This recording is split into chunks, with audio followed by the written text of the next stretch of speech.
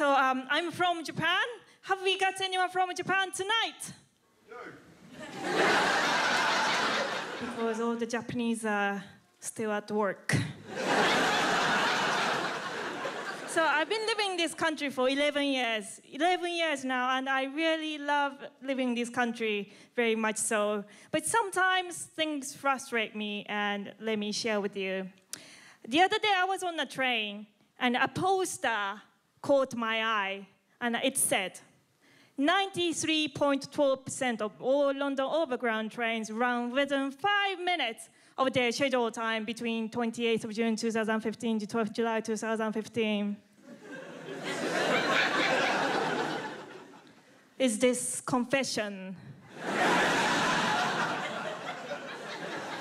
Underneath it said, we are improving your journey on London Overground. Are they apologizing?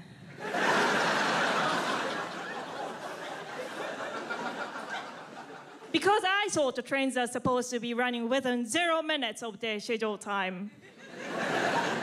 In Japan, trains are on time, like proper on time.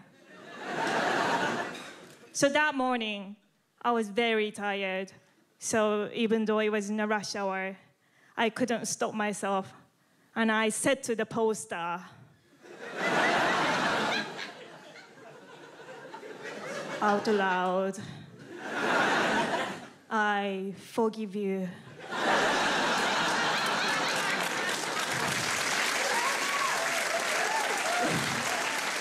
Because as I said earlier, I really love living in this country because people are more laid back and relaxed than people back home.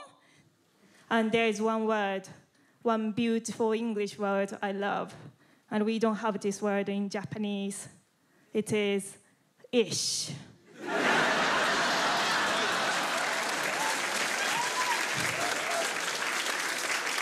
So I decided to bring this ish concept back home. So that last time when I visited my family, I told my mom, let's meet up at 1-ish. But because we don't have this word, I said to her, let's meet up in between 1:05 and 1:25.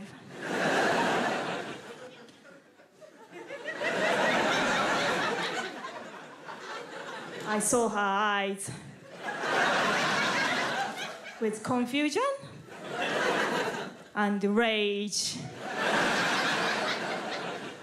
I believe that this ish culture began long time ago, and it is in people's blood.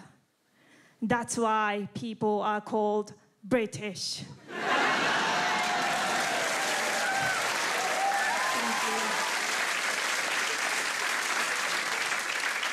So I leave you with this. The other day, I was walking down the street, and there was one very good-looking, young, white Englishman said to me, "Ni hao." Maybe some of you know this meaning. This means hello in Chinese. But I thought it's quite nice because, living in this modern society, no one really say hello to strangers on street. So I said, hello. In Polish.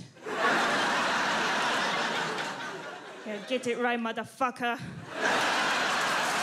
You've been absolutely wonderful.